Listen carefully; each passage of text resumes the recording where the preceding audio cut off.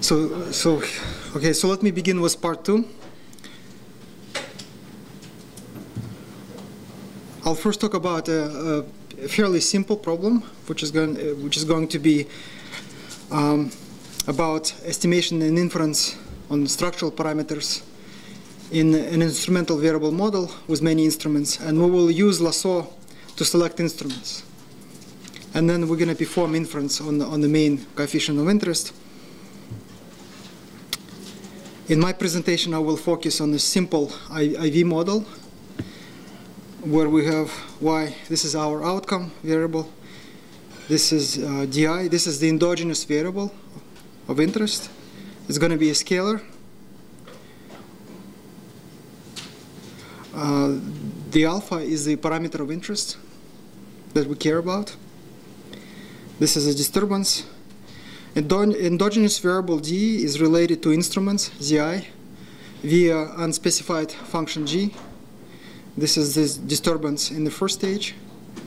And g here is obviously the, well, with this assumption that the vi conditional on the instrument has mean 0, this is this g is a regression function. It's a regression function. It's a conditional expectation of di given zi. And this regression function in this context could be called the optimal instrument. Okay. So we have the endogeneity in this model. So this, if we stack these two errors together, they have mean 0 conditional on instrument, and they are correlated, which is the cause for endogeneity. We could also have additional controls, wi, entering both equations. But to simplify the presentation, I just suppress those controls, and I assume that we've partialed those out. Okay, just because I want to focus on this simple structure, and so we just assume those controls have been partialed out. Also, we could have multiple endogenous variables, but I will just present the results for a single endogenous variables, and I will refer you to the papers for details and generalizations. So the main target parameter is alpha, and here g is the unspecified regression function, which is actually a nuisance function. Okay, and we will use high-dimensional sparse modeling to approximate this g function, and use lasso to estimate this function g. So we are in a setup where we have either many instruments, so I'll call this xi's the ultimate instruments that we will use. Zi could be it could be equal to the original instruments that we have available, or the final instruments could also be generated as transformations of the original instruments by taking polynomial transformations and interactions and various other operations. Obviously, we could have a mix of the two cases as well, right? So the number of instruments, x here, is going to be large. And again, it's going to be possibly much larger than the sample size. Right. So we will use lasso. For that, we will assume approximate sparsity, namely this regression function g, or the optimal instrument, could be decomposed in two parts. One part is going to be sparse approximation. Another part is approximation error. And the sparse approximation will have S non-zero coefficients in it, whereas it's going to be much smaller than the sample size. I will define what this means in a moment. And the approximation error will be small conjectured to the size of the estimation error for this regression function. So what this assumption is saying is that, well, the optimal instrument is approximated by S unknown instruments. S itself is unknown, but S is small compared to n. So we can call these S the S instruments the effective instruments, and what we're going to do, we're going to search for those instruments using lasso, and we will form the estimate of the optimal instrument via post lasso. So we run lasso, find the instruments, and we run least squares to find the optimal instrument approximately. And so this gives us a single instrument. And then what we do, we go ahead and compute the two-stage least squares estimates of alpha using this single instrument, single constructed instrument.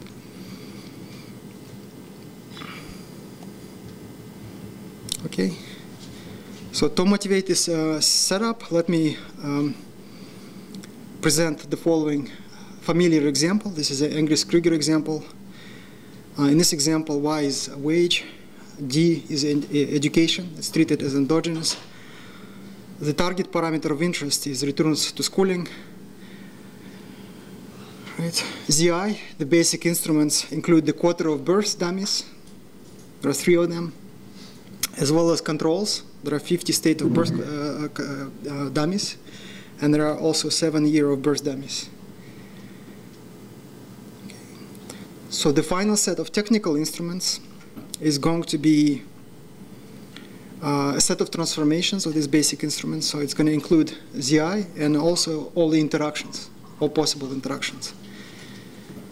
It's actually not very well known, but if you take all the possible interactions, you end up with 1,530 instruments.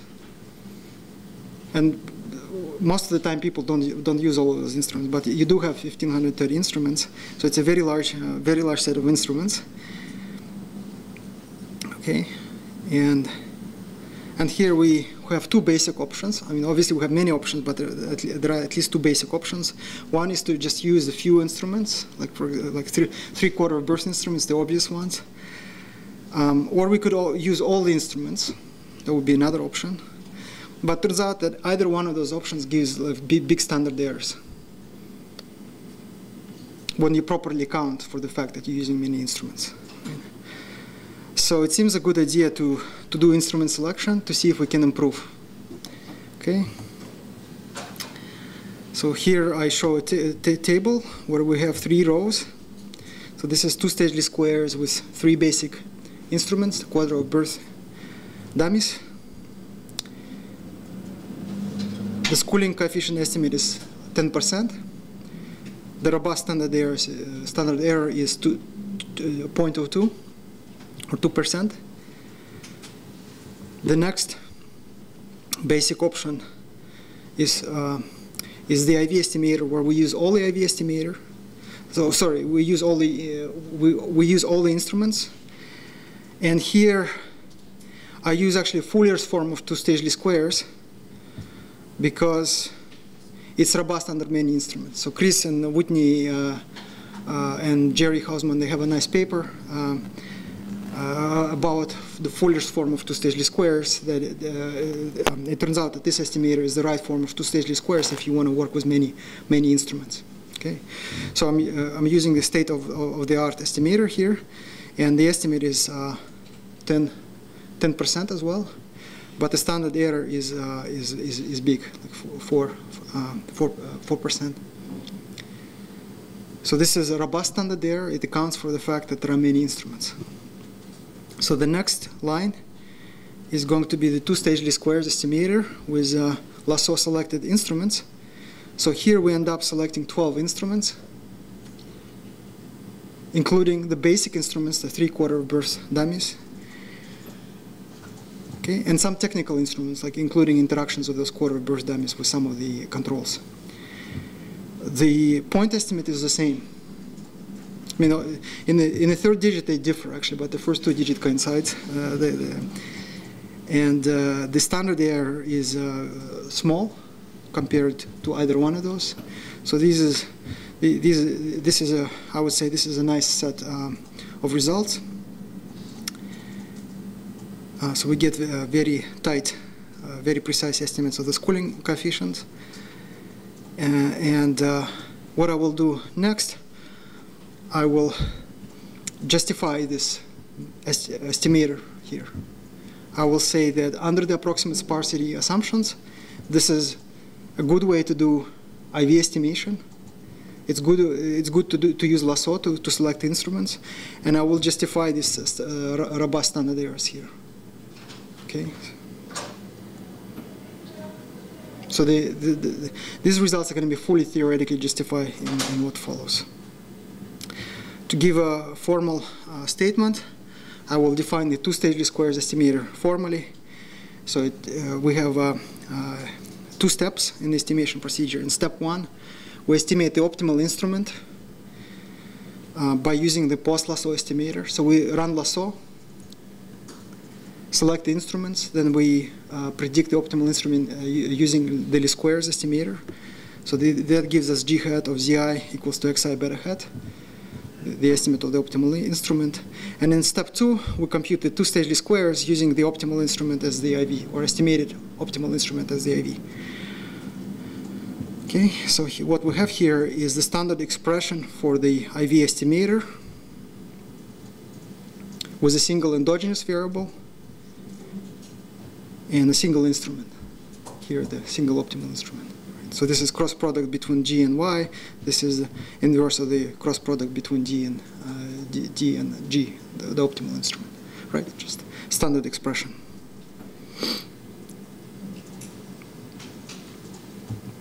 Okay, here's the result.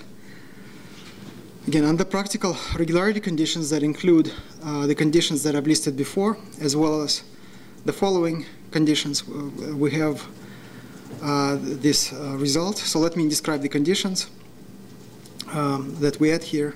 So the optimal instrument needs to be sufficiently sparse, and here we're making the assumption that S squared is small compared to N. So before we were making the assumption that S was small compared to N, and here we make a stronger assumption that S squared is small compared to N. The second assumption we make is that the instrument, the optimal instrument is strong, namely the correlation between the endogenous variable and the optimal instrument is bounded away from 0. So that's our second assumption. Under these assumptions, we have that the IV estimator, alpha hat minus the estimand times the standard scaling factor approaches a normal distribution with mean 0 and variance 1. So here, the scaling factor involves the standard White's robust formula for the two-stage least squares estimator, so there's nothing special there. And moreover, the estimator, this estimator, is semi-parametrically efficient under homoscedasticity. So it means, under the same assumptions, you cannot find a better estimator such that this estimator is asymptotically normal, like this, and has asymptotically smaller standard error. So you cannot do systematically better than this estimator under these approximate sparsity assumptions, right? So this result was established in the paper by Beloni, Chen, Daniel Chen, Chris Hansen, and myself in the Econometric paper, right? There you can find a general statement, a detailed listing of regularity conditions, handling of omitted controls, and things like this. Also, if you don't like some of these assumptions that I've stated here, so for example, the strong instrument assumption, we do have a weak instrument robust procedure in that paper available, the so-called subscore test. Okay.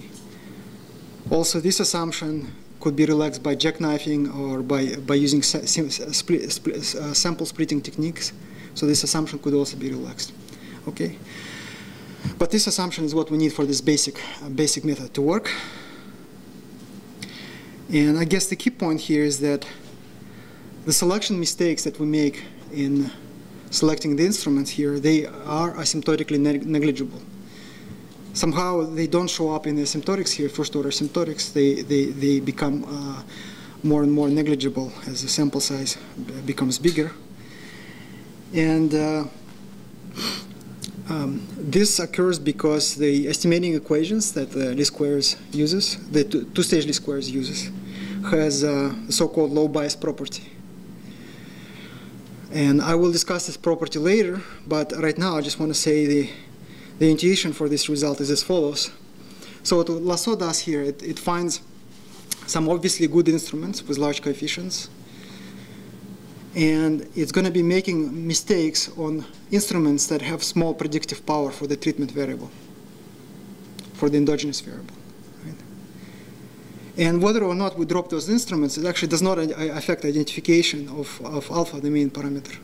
So intuitively, dropping those instruments that have small predictive power for the treatment variable is okay. So it doesn't harm the first order asymptotics. So this is actually a nice example where the post-selection inference works, doesn't break down, and this is actually very special. it's not it will not be true more generally. Like if you're doing post-selection inference, be careful, be very careful.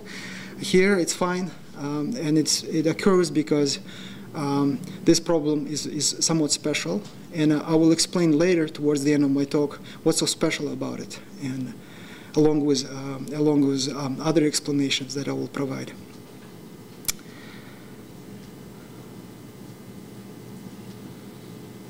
Okay, so let's see if this theoretical result works in Monte Carlos.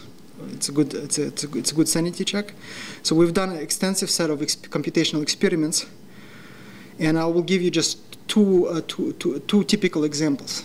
Two typical examples that are calibrated somewhat to the empirical example that we analyze in this paper. This paper that I mentioned here, right? So in that example, everything is Gaussian, and the endogenous variable is related to the 100 instruments via this equation. So these are instruments, these are coefficients on those instruments, and each coefficient is mu raised to the power j, where mu is less than 1 in absolute value. So the coefficients here decay very quickly. And this is an example of an approximately sparse model where most of the information is contained in just a few instruments with largest coefficients. Right? So let's first look at the case where P is equal to 100 and N is equal to 250.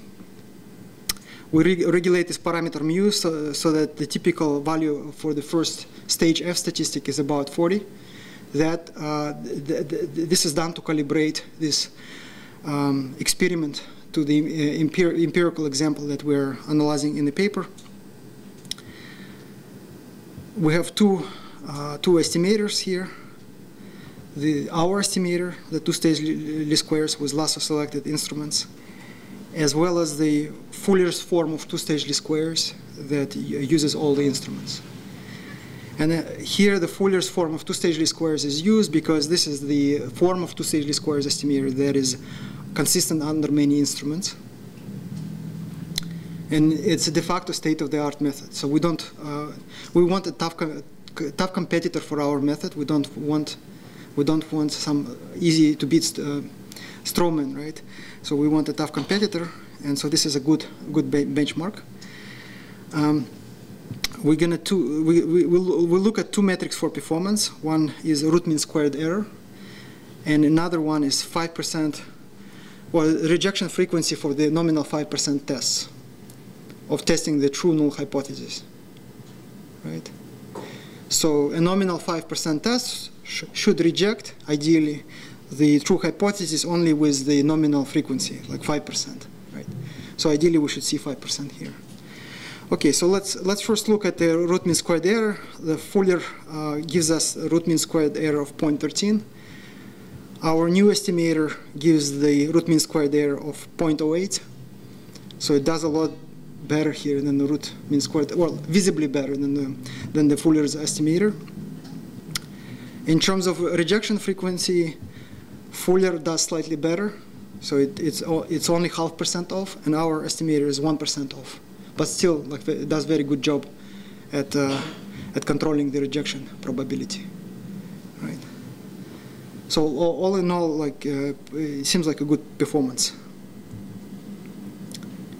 Next, we change the setup a little bit. We drop the number of observations. So we decrease the number of observations from 250 to 100.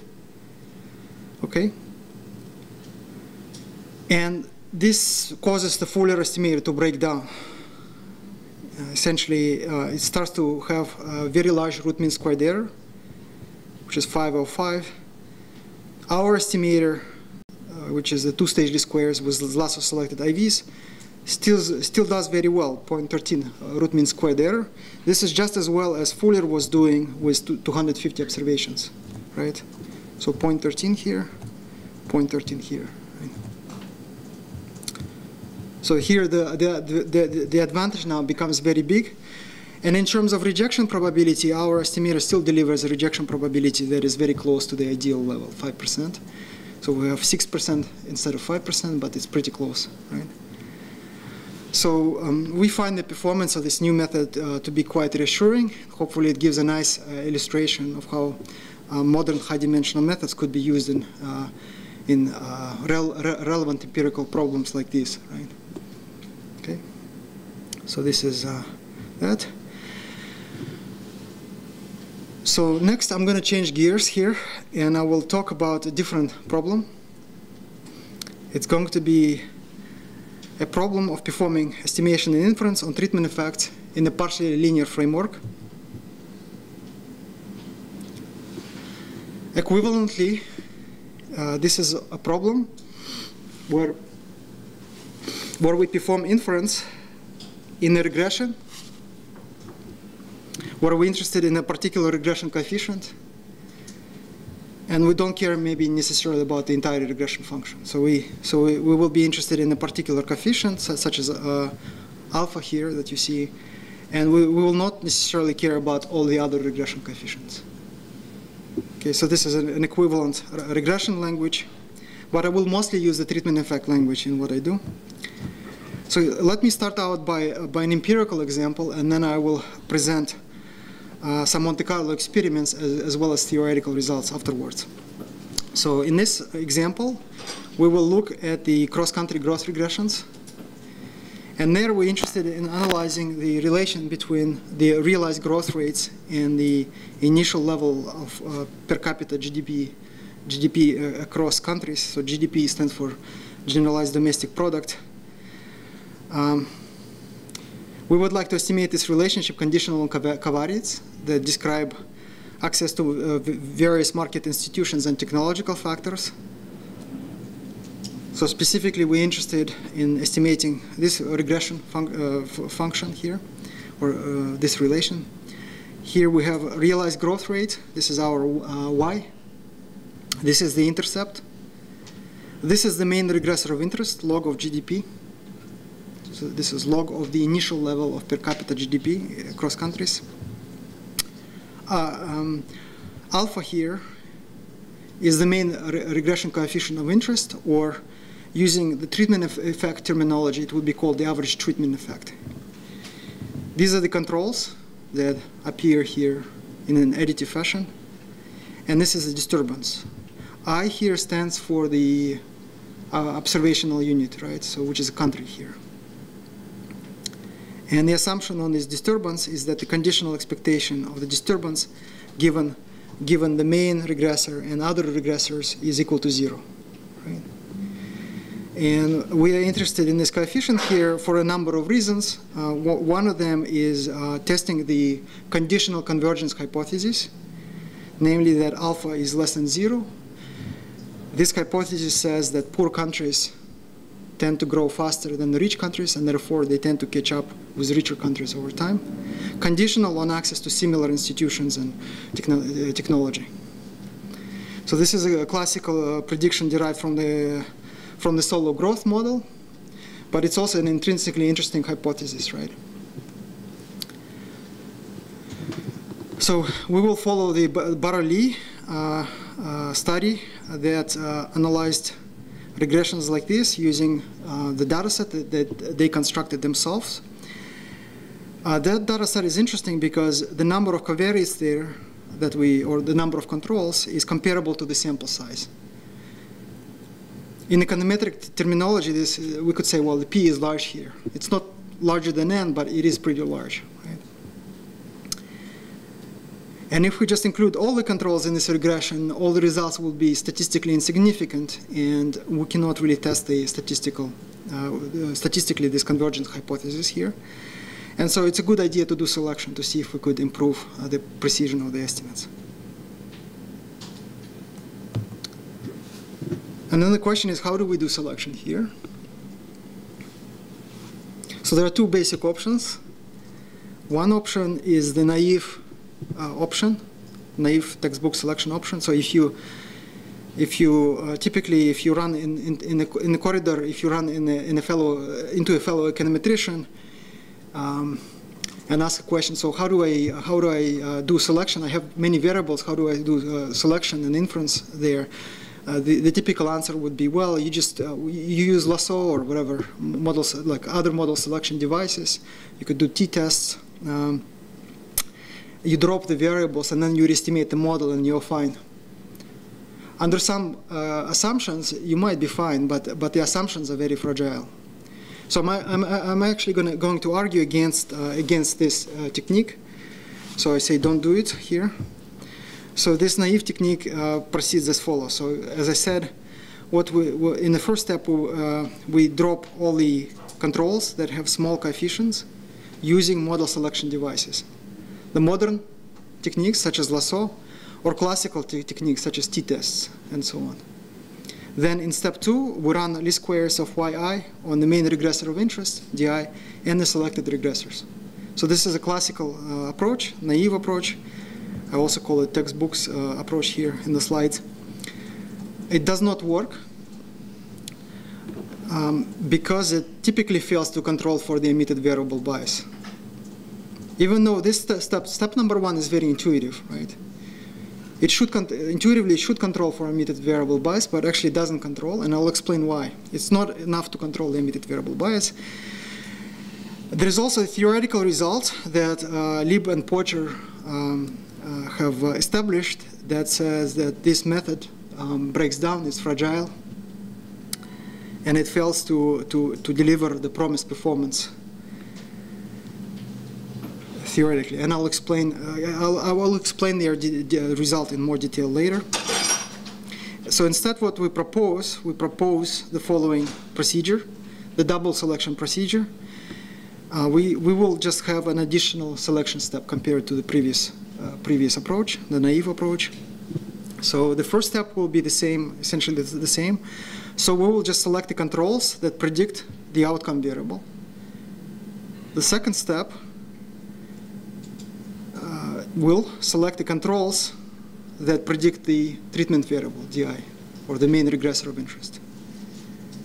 And the final step, we run least squares of the outcome variable on the main regressor of interest, or treatment variable, and on the union of controls selected in steps 1 and 2. And the claim is that this additional selection step controls the emitted variable bias under reasonable conditions. When we apply this double selection procedure to this empirical problem that I've described, we find that this the point estimate of alpha is negative, and the confidence interval excludes 0. So let me show you these results. So these are Barrow and Lee results. They did heuristic selection of controls. They thought hard about which controls to include or exclude. Right. So there was a heuristic specification search that they did. This is their point estimate. This is the standard error. So the confidence intervals also exclude 0, so supporting the conditional convergence hypothesis. This is our estimation result. The post-double selection procedure gives us the similar point estimate, 0.03, and standard error, which is bigger, 0.01, but the confidence interval still includes, robustly excludes 0. So if we take this 3% plus minus 2%, we get a confidence interval that is well away from the 0. Okay. So what's interesting here is that, well, I actually find this to be interesting results. So there's no surprise here, maybe, but I do find it's interesting that a hard-thought economic approach for selecting variables gives us the same results as our double selection approach, which is kind of a hard-thought econometric approach to doing selection here. So they are very much in line, and so I find it very reassuring. So there's probably some common sense underneath all of this. Okay, so this is one. So we do end up supporting their conclusions, the Barrow and Lee conclusions. In terms of particulars of selection, our double selection find actually 8 controls. So the first step does not find very many controls, but the second step that I had here finds a lot of controls. I mean, not a lot, but 8 controls, which include trade openness and several education variables. Right. So you can find the details in the reference that I provided, but.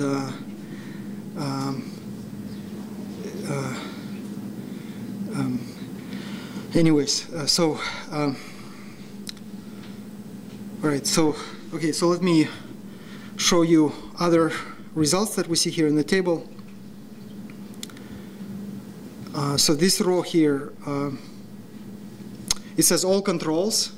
So this is what happens when we include all the controls. So if we use all 60 controls that we have, we get the same point estimate, 0.02, but it's very imprecise. So this is not a very useful estimate. If we use the naive selection or textbook selection that I described, we get this point estimate, 0.01, with this standard error. This is actually the smallest standard error of all. So the naive selection gives you this smallest standard error. And then the point estimate is this.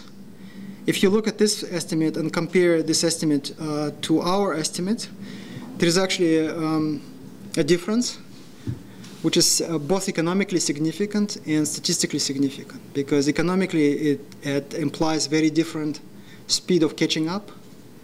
And also, if you run a Hausman test on comparing these two estimators, you're going to reject the null hypothesis that the limit for those two estimators is the same. So it's like, although like if you look at these two numbers, you must say, well, you know, they work similarly. No, they don't actually. There's both economic and statistical difference here. Okay. So, and this empirical example illustrates the point that this naive selection does not control bias, the omitted variable bias, and I will explain to you theoretically why it doesn't. Right. So let me set up things formally. In formal notation, the previous example could be written as follows. We have outcome variable. This is treatment. This is treatment effect. This function g is everything else in the regression. So zi's are controls. G is the unspecified regression function.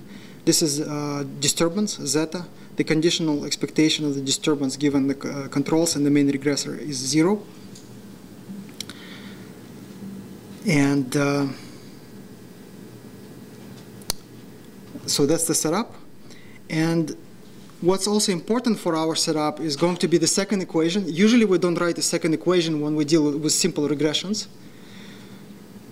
Typically you only see those second equations when you deal with instrumental variable models. This is not an instrumental variable model. This is just an exogenous straight very plain regression. But we do need the second equation. What the second equation does, it relates the treatment variable to the controls via this unspecified function m plus a disturbance. Expected value of the disturbance given controls is equal to 0. And this function m here is going to summarize it's called confounding effect, and it's responsible for the omitted variable bias. So, namely, if you wanted to estimate this alpha by just running simple bivariate regression of y on di, you wouldn't be able to do so unless this m function is 0. So in general, it would not be equal to 0. So it's responsible for omitted variable bias. Okay. So, and we will need to work with both equations in order to provide a good way to estimate this alpha and good way to perform inference on this alpha. We will use the approximately sparse framework to model both G and M. So we write G is equal to a sparse approximation plus an approximation error. M is also equal to sparse approximation plus an approximation error. So here xi's will will denote the technical controls that we use. So they could be either original controls or transformations of the original controls, or the mix of the two situations, like before. And like before, we make the assumptions that the sparsity indices for this parameter vector and this parameter vector are small compared to the sample size. So in short, I just write G and M are approximately sparse. I've stated this assumption many times, so now I don't need to repeat it. Okay, so, and then the approximation error is going to be small compared to the size of the conjectured estimation error.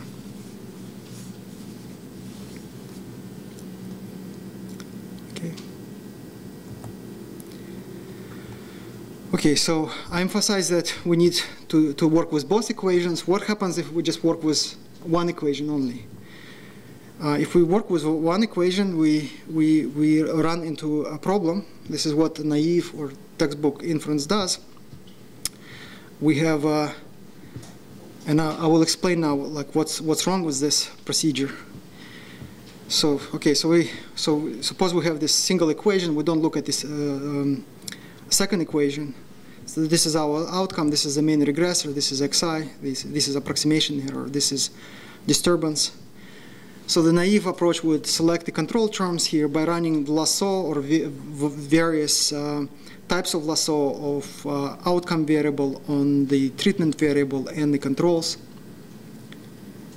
and then re-estimate alpha by least squares of y, the outcome on treatment and the selected controls, and just apply standard inference. And under some assumptions it works actually. So if somehow perfect model selection happens here, this approach is fine. And the perfect model selection will happen if a separation condition holds. You need to have a lot of coefficients well bounded away from 0, and then all the rest should be 0. So there should be a gap between the non-zero coefficients and the zero coefficients. If this happens, then this procedure works. Unfortunately, this assumption, the good separation assumption, is not very realistic. If you write down any simple examples, like the ones that I've given you, they typically involve the coefficients decaying to 0. So you shouldn't expect a separation assumption. And once the separation assumption breaks down, the procedure also breaks down, and very badly, actually. Right? And this, theoretically, this has been established by Lieb and Pocher, the breakdown, and practically, I'll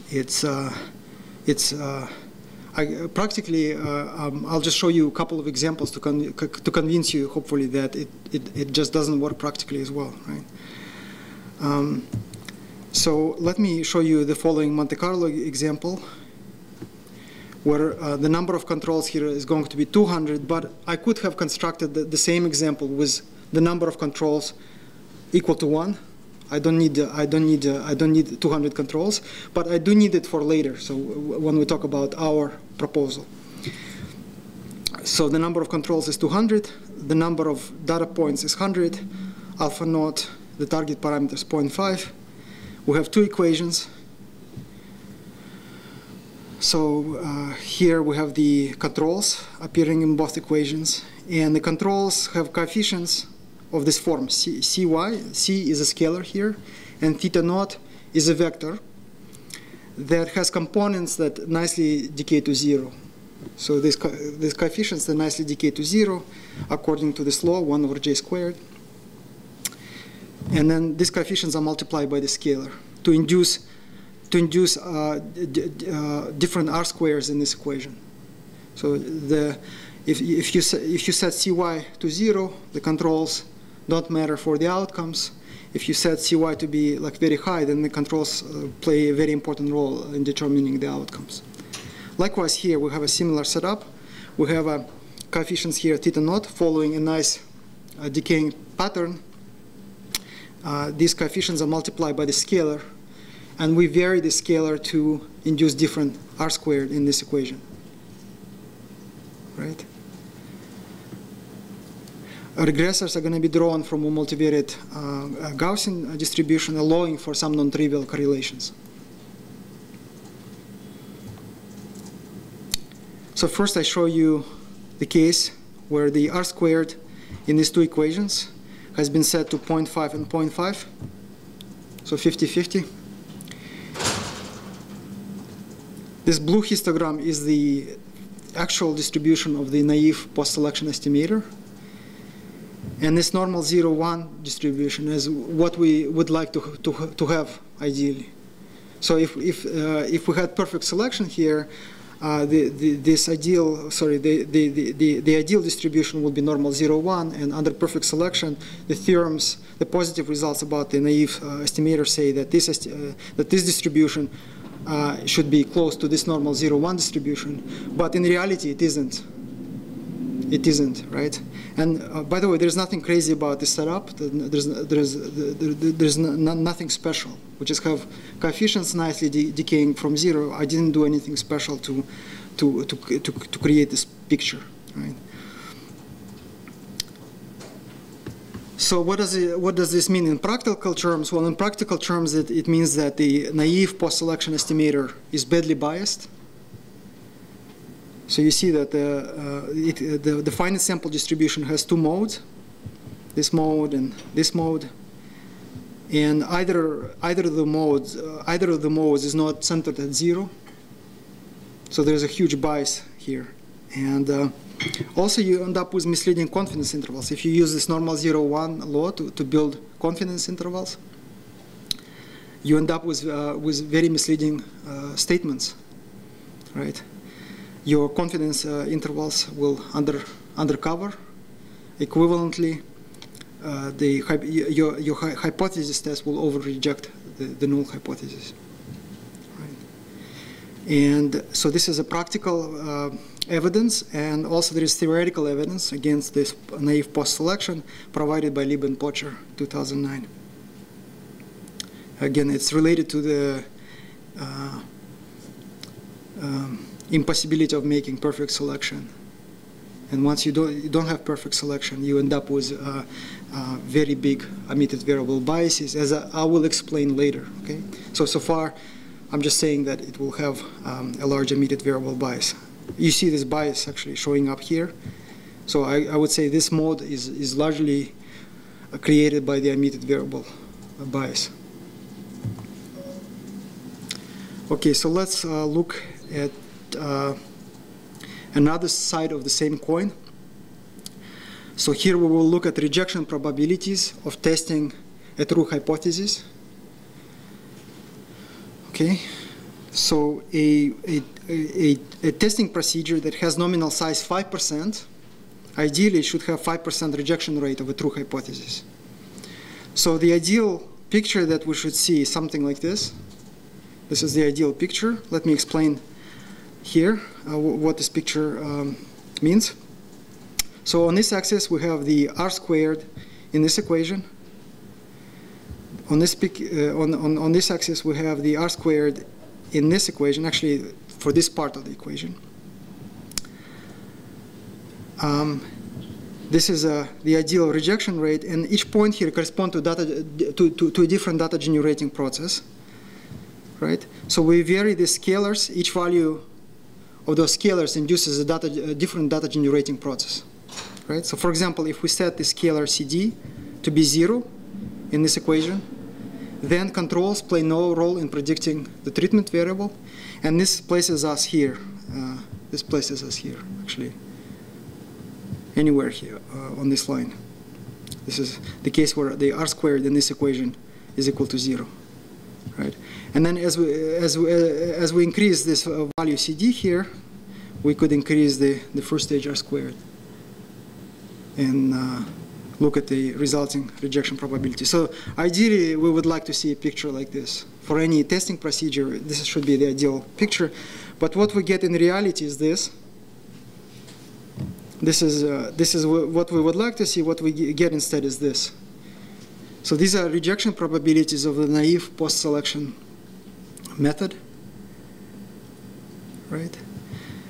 So rejection probabilities deviate a lot from the target 5%. for most of data generating processes. In fact, here the picture is truncated, so here the rejection probabilities, they approach 1. So it's really horrible there. And the only cases where it works is that if you first the R squared in the first equation to be 0. So basically you set this coefficient to be 0.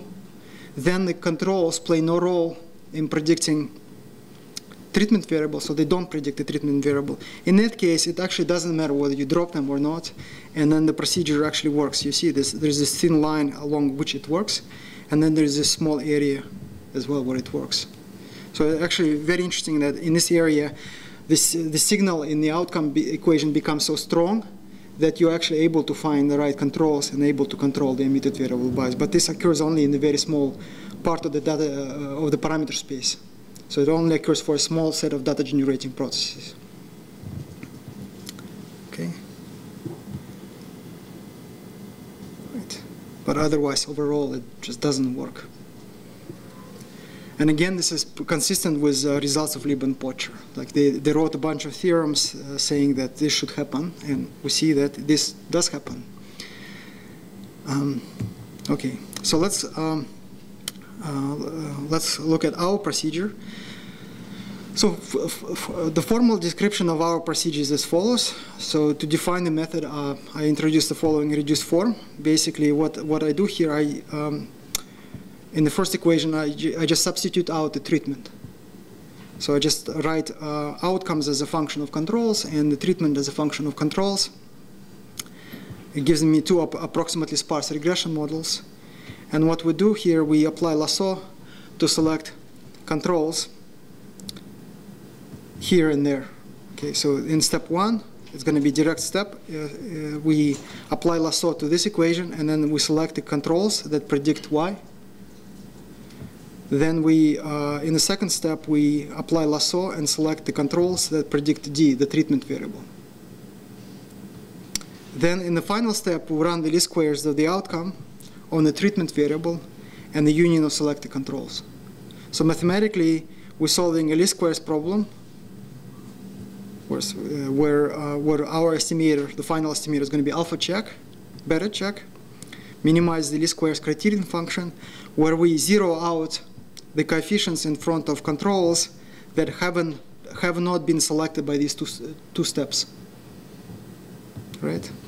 So we have two model selection steps. We take the union of controls, we run the least squares of the outcome on the main regressor of interest and the controls. And this is the post-double selection estimator. This estimator has been introduced in two papers by Alex Belloni, Chris Hansen, and myself. One paper studied the Gaussian case, and another paper studied a more general non-Gaussian case, as well as more general versions of this procedure. So actually, this procedure, there's nothing special about lasso. You could use other model selectors, and also you could have additional selection steps where you say, well, for example, like in practice, you could say, well, lasso found me this set of controls and this set of controls, but I would also like to include that other control that I really like, and I think it's important for controlling emitted variable bias. Our theory actually allows for that. You could have additional controls. Just for in this presentation, I'm not showing this possibility, but it's there, so you can find it in this paper. Right. And here's how it works in the same Monte Carlo experiment as before. So exactly the same Monte Carlo experiment with R squared and two equations equal to 50%. This is the blue histogram, the exact finite sample distribution of our estimator. The standardized form of our estimator, to be precise. This is the normal 0-1 curve. Right? And our main theoretical result will be that in large samples, our estimator will conversion distribution to the normal 0-1 distribution. So this Monte Carlo experiment is fully consistent with our theoretical results, and in practical terms, what we see here, we will have a low bias and accurate confidence intervals based on this normal 0 distribution, right? So basically it works. Right. Okay, but then maybe it works only for this special case, r squared 0.5. So let's see if it works more generally. So we're going to go back to our rejection plots and see if this rejection probabilities would vary with the underlying data generating process. Again, this is the ideal rejection surface that we would like to see. And this is the actual rejection surface for the double selection method that we get. And it's not equal to the ideal. You see that there is a lot of, there is some bending here, like there is deviation away from 5% here and here. But all in all, it seems to be doing a pretty good job at delivering rejection rates that are close to the promised rejection rates. So this left plot is the rejection frequency for the t-test based on the post-double selection estimator. And there is a theoretical result in our paper that says that these rejection probabilities will uniformly converge to these rejection probabilities as n goes to infinity. So this is actually a practical verification of theoretical result in our paper.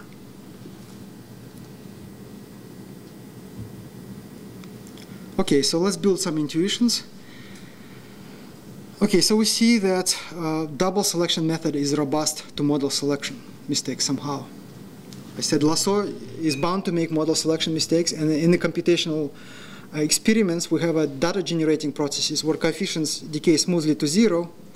So therefore, we have some coefficients that we cannot tell apart from 0. So we must be making some model selection mistakes there. So Lasso makes those model selection mistakes, but somehow, in the end, it still works. So why is this?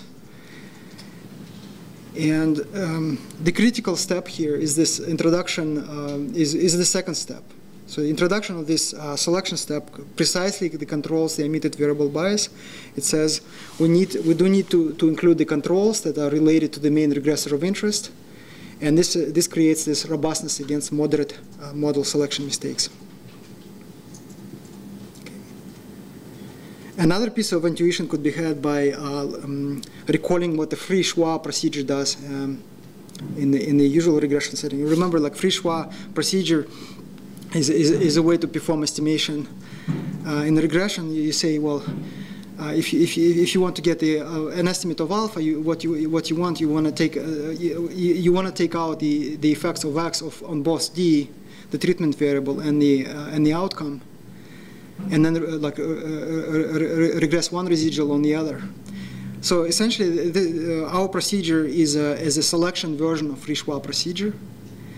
Obviously, you couldn't do a pure Free-Schwa procedure here because, well, if p is bigger than n, then you end up with 0 residuals and nonsense results at the end. But our procedure is a simple selection version of a Free-Schwa procedure for estimating linear regression. So this hopefully provides some piece of intuition, and there is even more intuition coming. And you would appreciate this intuition if you like econometrics. Okay. So let's think about the emitted variable let's think about the emitted variable bias in the case where we just have a single control. So we have an equation with a single control. This control is related to the treatment variable. And what we want from our technique, well, we promise that it works with a lot of controls, but it better work with one control, right? Okay. And so let's see what happens. Okay, if we somehow end up including this control in the regression, well, nothing bad happens. We just run long regression and we are fine there. We know that. So the bad things could only happen if we drop this extra control. If we drop the control, then we run the short regression of the outcome on the treatment variable, and then we could express the resulting estimator minus the estimate times root n as equal to some good term that will be asymptotically normal, and the emitted variable bias term, which includes root n, product of two nicely behaved numbers. So this is bounded, this is bounded, And then we have product of coefficients gamma and beta. Gamma is the coefficient here, and beta is the coefficient here. So gamma measures how important controls are for predicting the treatment. Beta measures how important controls are for predicting the outcome. And this is the emitted variable bias. It's a product of those two terms. And what the naive selection does, it drops this control if beta, so naive selection works only with this equation, the first equation, and it drops this control only if beta is close to 0.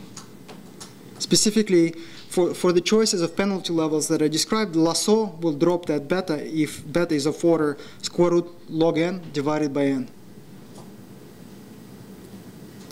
But this doesn't guarantee that this term goes to 0. So ideally, we do want this term to go to 0. Specifically, we want root n gamma beta to go to 0. But if gamma is not equal to 0, then root n gamma times square root log n divided by root n, well, it actually goes off to infinity at the speed of square root log n. So this post-naive estimator, despite having a good term here, actually diverges off to infinity after normalizing by root n. Remember, we're scaling this omitted variable bias by this root n term. And so this number drifts off to infinity, and so this post-naive selection estimator breaks down. The double selection procedure is actually a lot more conservative. It actually drops xi, and therefore we end up with, in a case like this, only if both beta and gamma are small. Specifically, we drop xi, the control, only if beta is of order square root log n divided by n, and gamma is of order square root log n divided by n. And therefore, we have root n gamma beta is going to be at most of order log n divided by square root n, and this term goes to 0. So the omitted variable bias term multiplied by root n vanishes, and the good term wins, and therefore we have good asymptotics for the post-double selection estimator.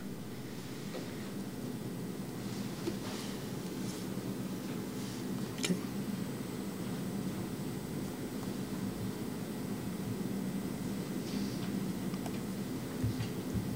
And here's the theoretical result finally. So we show in our paper that uniformly within a rich class of models in which G and M admit an approximately sparse approximation with sparsity index obeying this condition. So sparsity index squared has to be small compared to the sample size, and other practical conditions holding, such as the one that I listed before. We have that alpha check estimator, the post-double selection estimator, minus the estimand times root n times the scaling factor converges in distribution to the normal 0, 1 distribution. And here the scaling factor involves the standard expression Robinson's, oops, I misspelled Robinson, is Robinson's formula for the variance of least squares estimator in the partially linear model. So in a nutshell, like if you use our procedure and then you just use the standard errors that Stata provides in the final as the output to the final step, those standard errors are valid. And so I could have also referred to White here, but I'm referring to Robinson because he's the one who worked a lot on partially linear models and established some good results about partially linear models. And like our result is a generalization of Robinson's results. So also under homoscedasticity, this post-double selection estimator is going to be semi-parametrically efficient. What does this mean? It means that under the same assumptions, you cannot find an estimator that has this normal 0-1 asymptotics uniformly in the same class of models that has asymptotic variance smaller than our estimator. So you cannot do better than what this estimator does under the same assumptions. So in some sense, well, I said our procedure is more conservative, but this is just about the right amount of conservativity. This conservativity buys us this nice result, and we cannot do better, at least under homoscedasticity, than that. And here, the key point here is that model selection mistakes are asymptotically negligible due to the use of double selection. Right? This is the key result, the key point.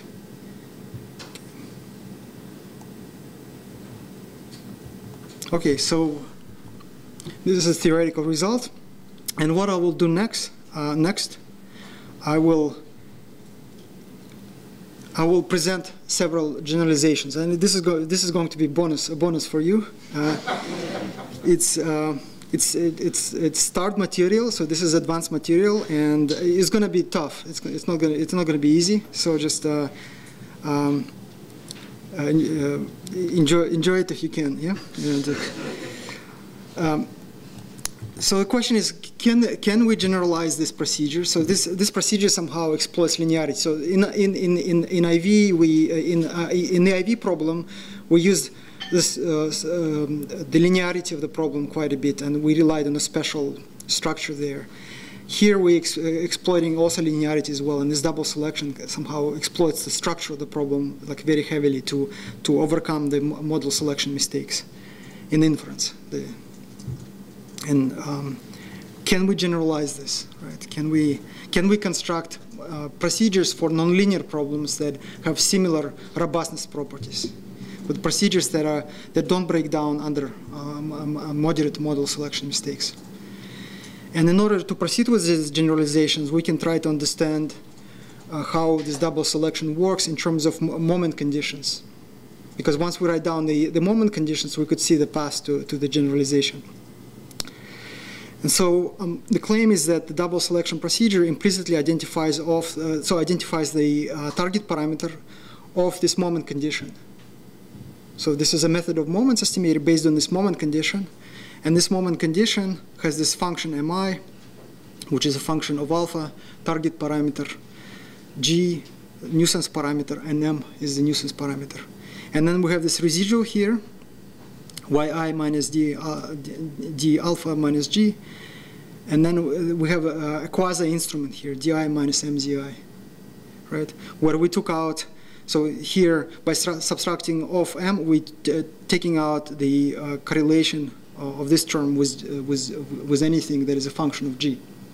Sorry, anything that is a function of z. So for example, this part would be uncorrelated with this part when this m and g are evaluated at their true values. So somehow we are using the structure here, and then we're estimating the true values of g and m using post-selection estimators. So implicitly we're using the controls that we selected to estimate them in the procedure via the post-lasso procedure. Right.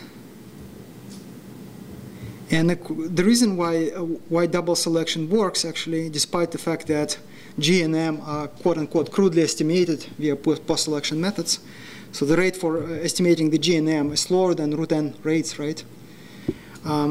This double selection works somehow, and it works because actually this moment function here is somehow immunized against perturbations in G naught and M naught. Specifically, the following condition holds: the directional derivative of this function here, of this moment, with respect to G. So you perturb G around the true value. So you compute directional derivatives, and all of those derivatives are equal to 0.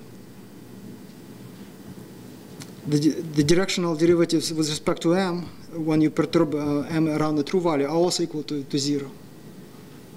So somehow small mistakes in G and M, they don't affect identification of the parameter.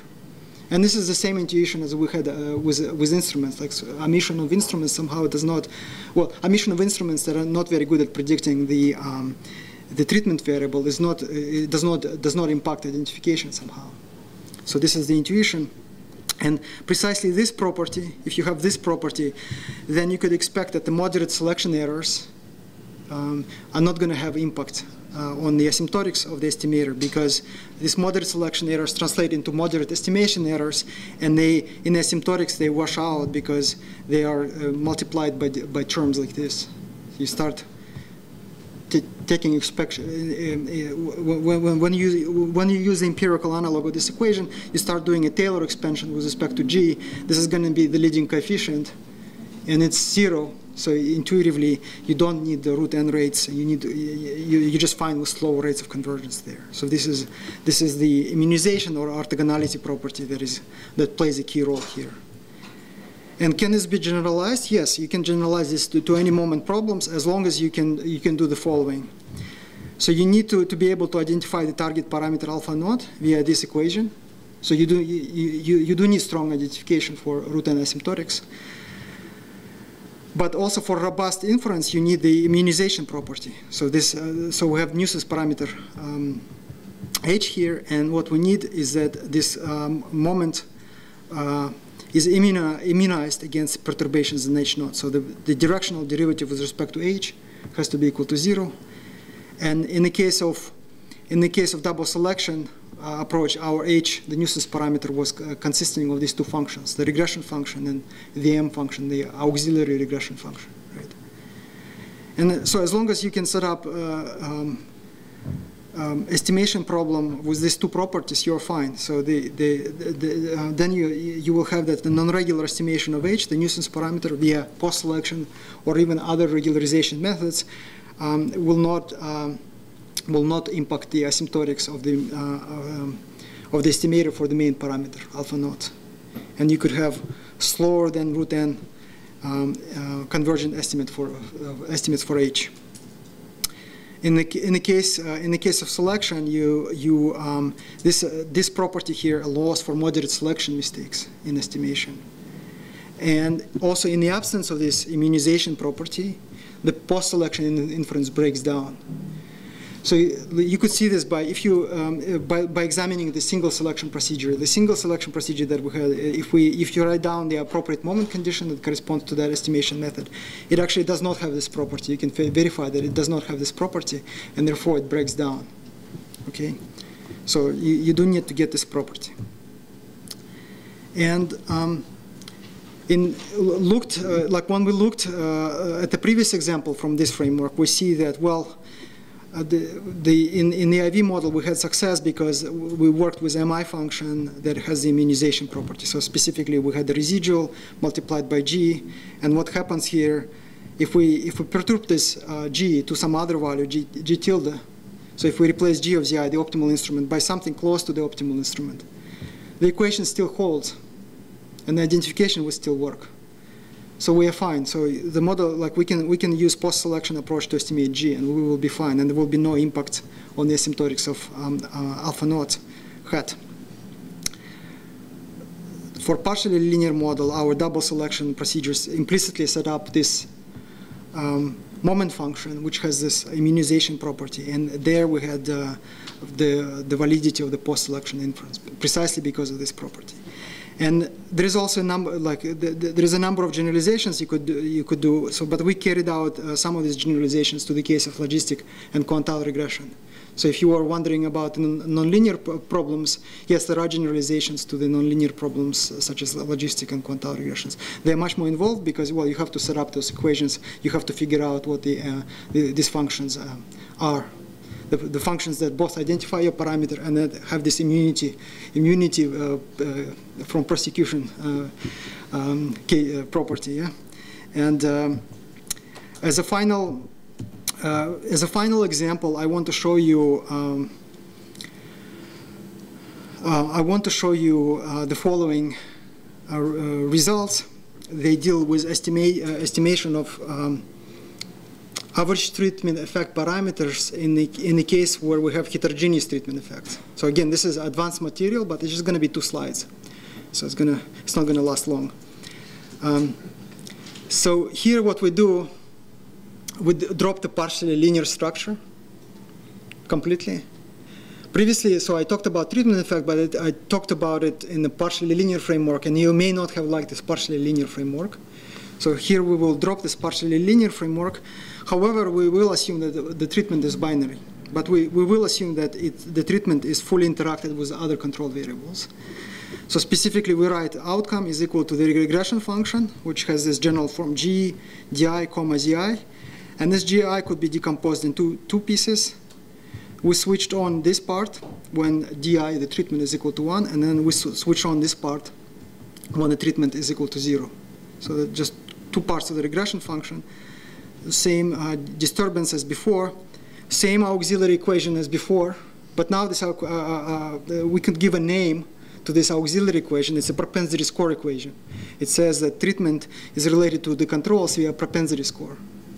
Okay? And so this is our regression function. And the target parameter of interest is going to be the average treatment effect parameter, which is the expected value of G1 Zi minus G0 Zi. So this is the average treatment effect for the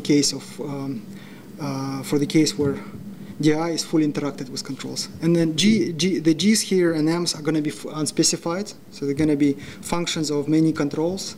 But we do assume the approximately sparse structure for both g and m, for both the regression function and the propensity score.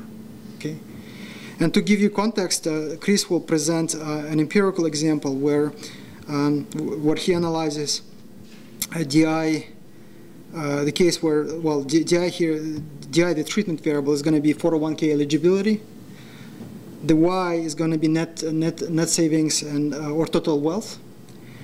Zi's will be characteristics of the worker or the firm.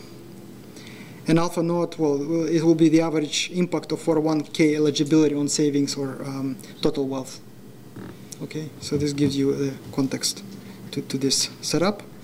And the way we proceed with estimation, well, we need to figure out the appropriate MI that has identification property and the immunization property. And it's given by the Jin-Han's efficient score function. Okay, so Jin-Han worked out the efficient score function for estimating average treatment effect. It turns out to be a function that has automatically has immunization property. Okay. So what is this function? Well, it has a lot of moving parts in it, but it's important to recognize that it involves both the G, regression function itself, and the propensity score. So you need to model both the regression function and the propensity score if you want to be robust with respect to model selection mistakes. Okay, and this regression function has the immunization property, so it's robust against perturbations in G naught and M naught. It has this property. You can trivially verify it. Sometimes, well, in this context, this property is sometimes called double robustness in the parametric estimation context. Okay. And then the post-double selection estimator here for average treatment effect is going to be given by this expression. Essentially, we solve the empirical analog of this equation. So we take the average over this and solve the empirical analog. And we get this post-double selection estimator alpha check, which has this expression, again involving both the regression function estimates and the propensity score estimates. And then we estimate G and M via post-selection methods. And the result is that is presented in our updated CMAP paper.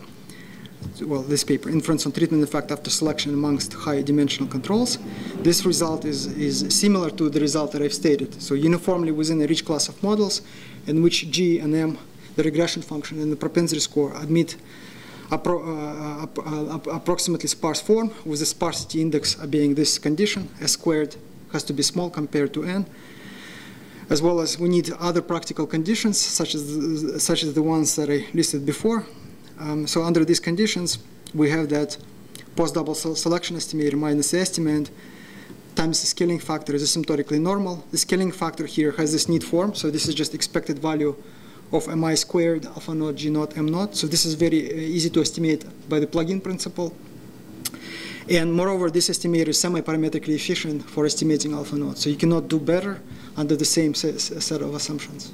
Okay. And Here, model selection mistakes are also asymptotically negligible due to the use of immunizing moment equations. Right? So let me now conclude.